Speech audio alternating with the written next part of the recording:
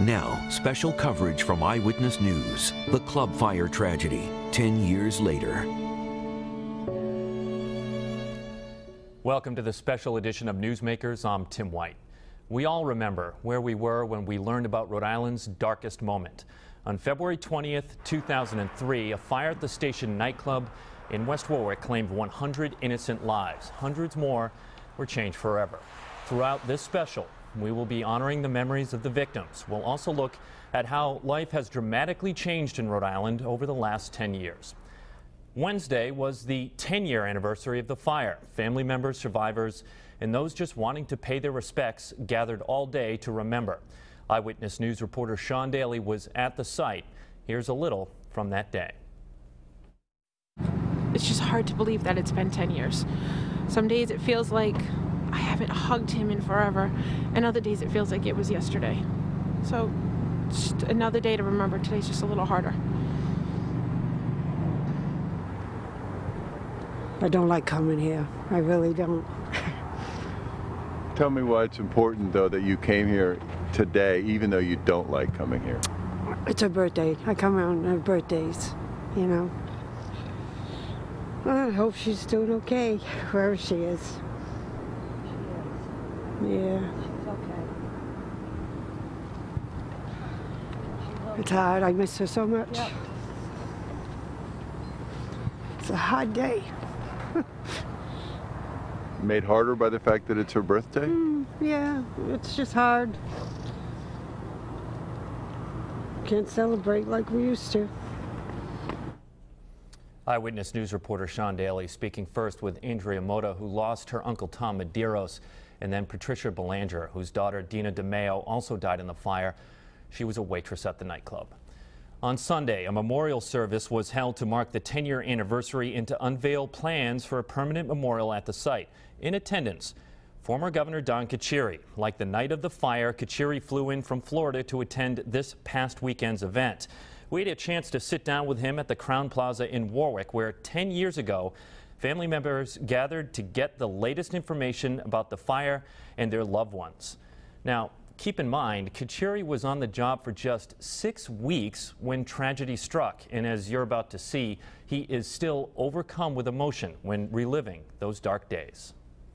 I think we're going there to see a show, you know, and you don't, nobody ever expected. I mean, somebody lights off a pyrotechnic and turns the place into an inferno. You know, that's the last thing you would ever think. The night of the Station fire, former Governor Don Cariceri was in Florida. So I said, well, you got to get me out of here.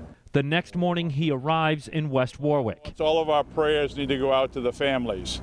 Words hard to describe the sight and the feeling as you're standing there looking at what's transpiring. Cariceri says he was overwhelmed at how Rhode Island pulled together in its darkest hour. With the enormity of this tragedy, they just, wanted to do anything, you know. Just the outpouring, and then the families that were all here.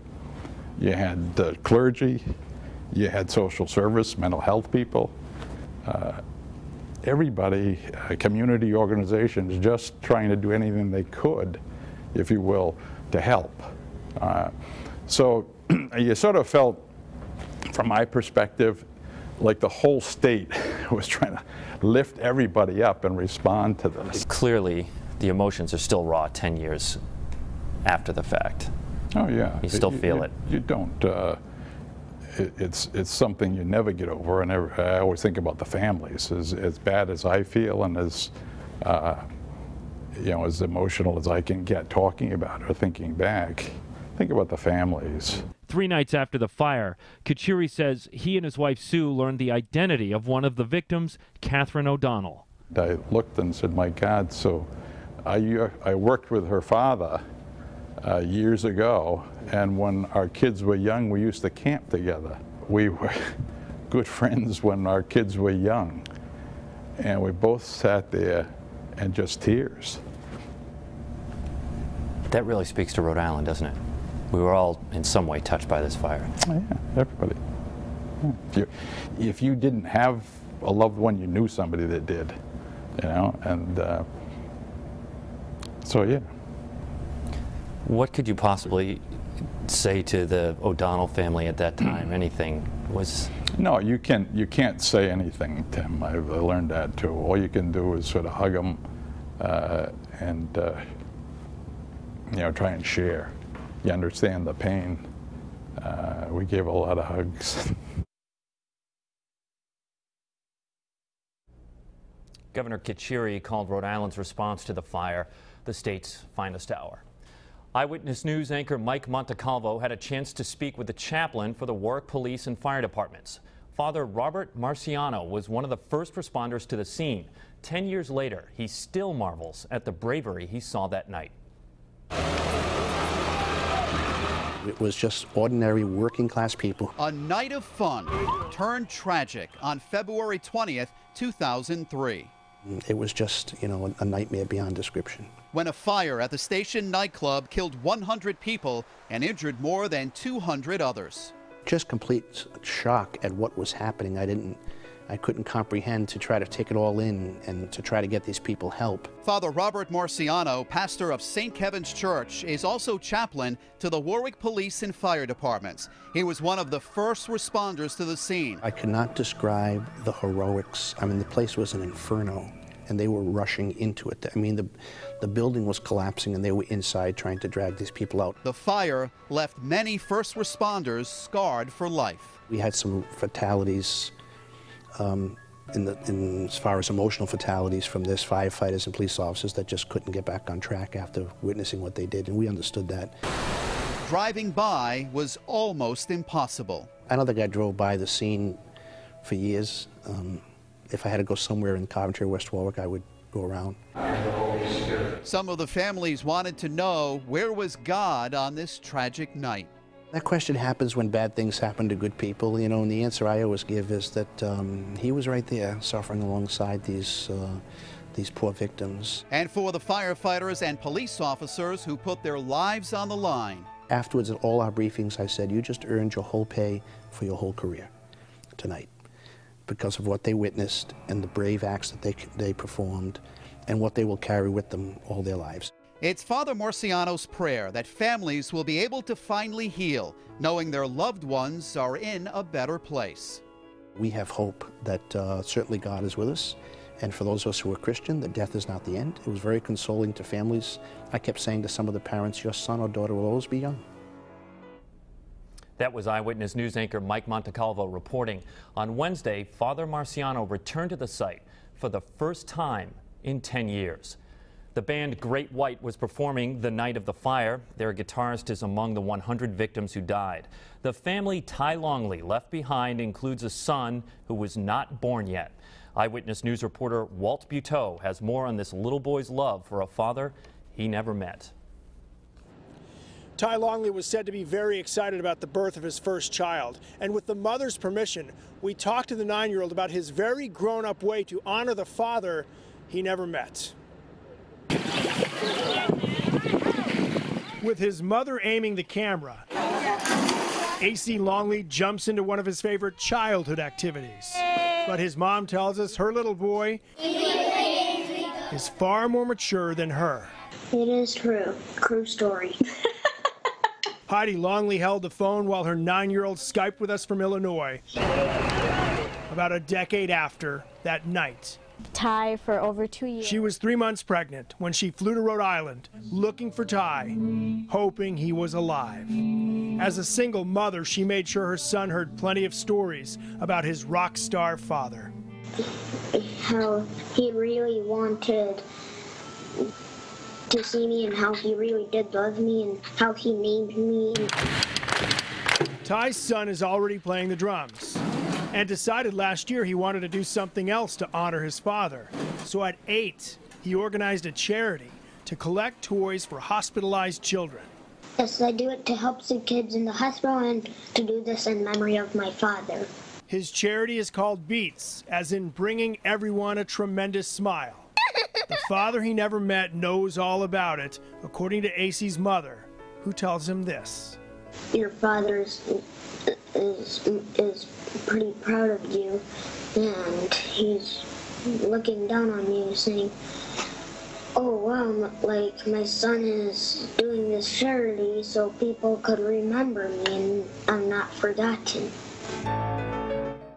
AC Longley is collecting drumsticks, Legos, and iTunes cards. You can find out more by going to our website, WPRI.com. In West Warwick, Walt Buteau, Eyewitness News.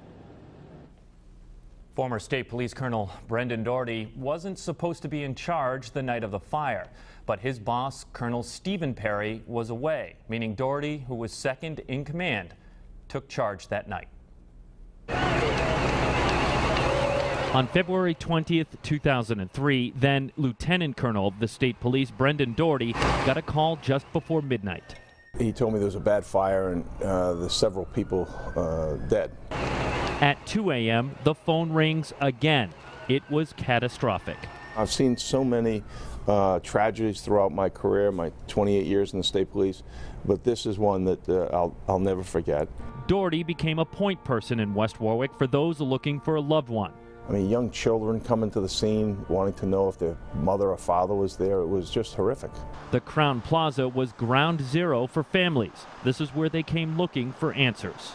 When it really hit me was when a mother grabbed me and she wouldn't let go of me, and she was showing me a picture of her daughter, asking me if I've seen her daughter.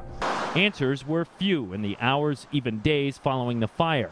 The identification process took a while, but Doherty recalls there was a sense of relief, even from those who lost loved ones, when they finally learned what happened. Days after the fire, Doherty was asked to address family members. They were so appreciative that I ended up not being able to speak right away because they were clapping so loud. Must have been emotional. It was emotional because I just saw that as, at least they know that I'm doing the best I can. And really wasn't able to talk for a minute. I just can't tell you how painful it was to see what these families were going through. Now, Doherty tells me they faced serious challenges in the days after the fire because the site was considered a crime scene.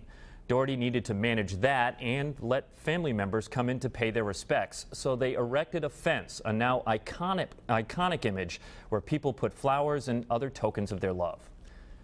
The leader of the band Great White spoke exclusively with Eyewitness News, and the father of the youngest victim tells us of the chance meeting between his son and Jack Russell the day before the concert. Once again, Eyewitness News reporter Walt Buteau. The day after the fire. And then I'm throwing water on. Was the last time Jack Russell spoke publicly to us about what happened that night. And then before you knew it, the lights went out and it was all over. Russell's career continues, although there's an ongoing legal fight over the right to use the name Great White. Hey Jack, it's the lead singer talked with Target 12 from California. Sometimes it seems really far away, and then there's other days where, you know, I can almost smell it. And I'm not trying to sound like, oh, poor me, because, you know, I'm one of the lucky ones. 18-year-old Nikki O'Neill was in the front row when the fire started. And O'Neill's band was scheduled to open for Great White the next night. We have only questions. Nikki's father tells us the day before the fire, as his son bought tickets to the concert, he was greeted by a man with long, curly blonde hair. And Nikki then realized it was Jack Russell.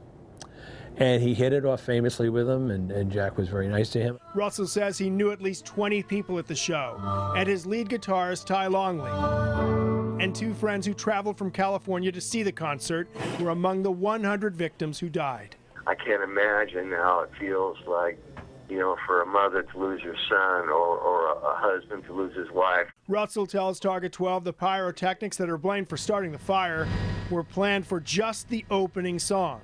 It was a really small part of the show. I wish to God, you know, we never would have even thought of it. Plenty of nights when we were on that tour that we were told no, and we said, okay, fine. Russell adds he does not blame anyone for blaming him. Kane says his frustration with Russell is that he was never charged, while Great White's tour manager was. How come he walks when this guy Beakley, Dan Beakley, who was just working for Russell, has to go to prison like this? It was ridiculous. It was wrong and it was unfair. There was no malicious intent on anybody's part. You know, it was just a horrible, horrible accident. Russell played a concert earlier this month in California and offered the proceeds to the Station Fire Memorial Foundation, but the offer was rejected. You know, the frustrating thing is there's nothing that I can ever say that will ever make anybody feel any better. What do you say when somebody's lost a loved one? Nothing. You know, I can't bring anybody back. That was Eyewitness News reporter Walt Buteau. Russell tells us he sent the money from his February concert to that charity started by the son of the late Ty Longley. Former club owners Jeffrey and Michael Didarian did not respond to our request for an interview, and the attorney for Great White band manager Dan Beakley said his client was not available. Beakley is now living in Florida. All three pleaded no contest to 100 counts of manslaughter after a controversial plea deal was struck. We sat down for a moving interview with a survivor. She tells us she's still coping with painful memories. Eyewitness News reporter Steve Nielsen has this report. It's a place filled with a lot of memories for Linda Fisher. People ask me all the time, are you mad, are you angry, is there anyone you hate or blame? That's not a productive way to live life. You know, you can't be mad all the time. That's counterproductive to surviving. Fisher was severely burned when she got out through a window that night 10 years ago. After being in a coma for weeks and going through multiple surgeries, she still deals with a lot of problems. Couldn't see the light at the end of the tunnel. You know, everybody kept saying it'll get better, it'll be easier and all this stuff, and it was hard to picture that. Things did get better, though. She went to the memorial at the site for the first time since the fire. 10 years later, though, she still deals with a lot of issues because of her injuries. Simple things like braiding her hair are near impossible. We get all these comments of, oh, you all need to just get over it. It's like, well, maybe move on, yes. Get over it? Not so easy to do when every single day there's something that you've encountered that is a reminder of this is what happened. She said it was hard on the survivors to watch that nightclub fire in Brazil because of all the similarities and the work the survivors did to make sure that would never happen again. The fire in Brazil was like a punch in the face, like no one heard what we had said all this time. So it really hurt. Now going forward, Fisher has a 2-year-old granddaughter. Looking forward to playing in the yard with her. Someone she's thankful to have. That was Eyewitness News reporter Steve Nielsen. Families will soon have a permanent place to remember their loved ones. Plans for a memorial park were unveiled this past weekend. It will feature an open-air pavilion, pathways winding through a dozen memorial gardens, and individual monuments for each of the victims. The Station Fire Memorial Foundation is planning to hold a comedy show on March 8th to raise funds for the park. Construction is slated to begin in the spring, but for years, a family member of one of the victims has taken care of the current site. Eyewitness News reporter Susan Campbell has that story. For 10 years, 100 crosses have marked the site of the deadly Station nightclub fire. And for 10 years, the same person has lovingly and painstakingly cared for this property. It's a special person that can do something like that. It means a lot.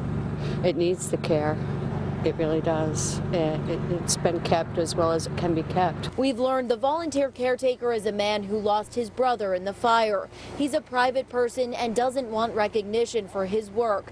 But over the past decade, his efforts haven't gone unnoticed. He does hours taking care of that land.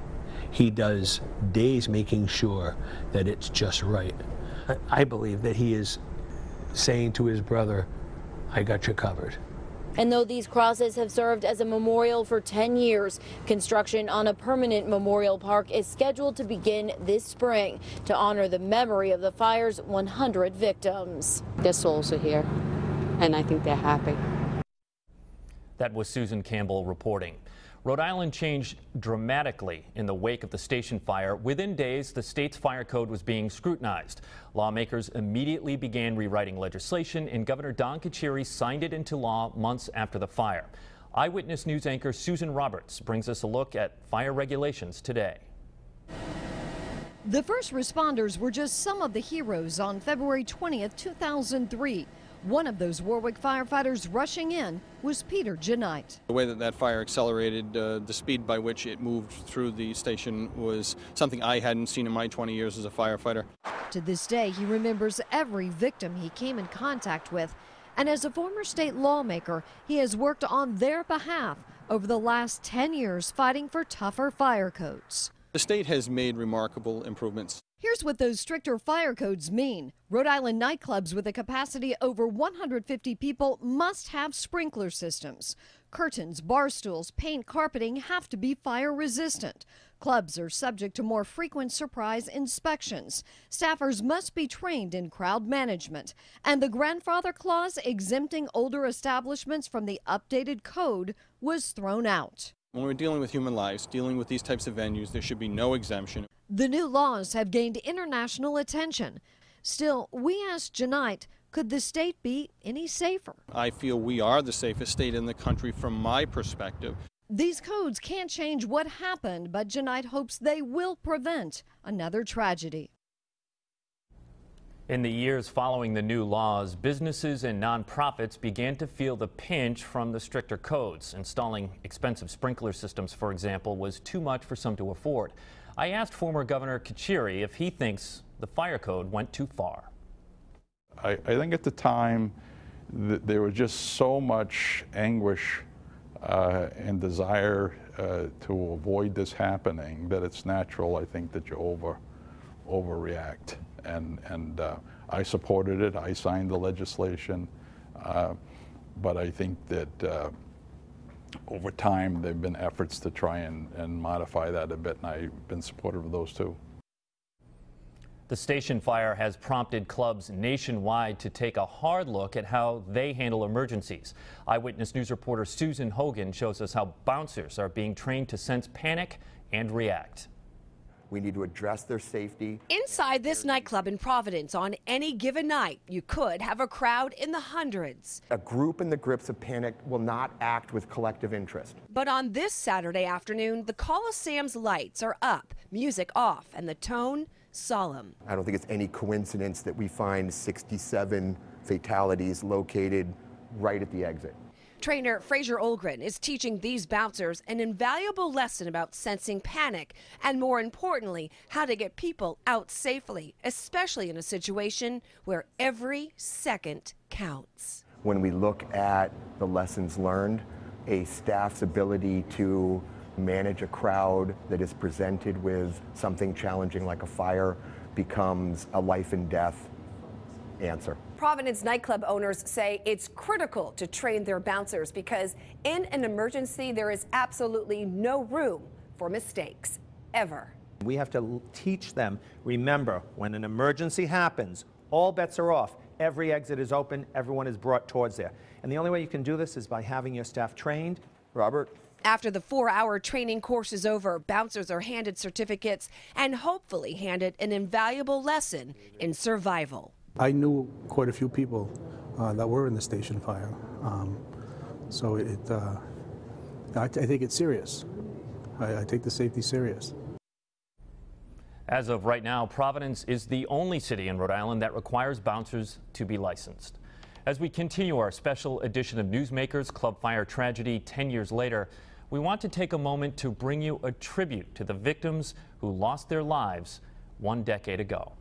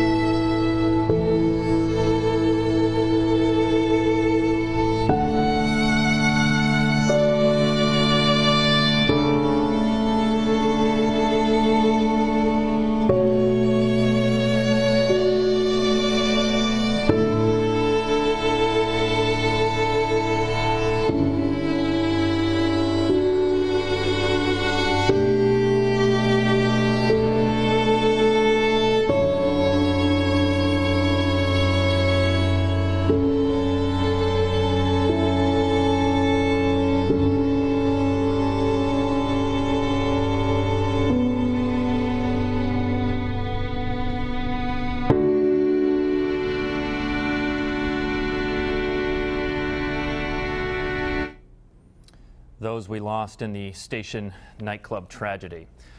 Our sincere thanks to everyone who shared their stories with us. We want to leave you now with scenes from the site on Coeusett Avenue in West Warwick. A moment to reflect on the lives lost and the survivors who continue to inspire us all. I'm Tim White. For everyone here at Eyewitness News, thank you for watching.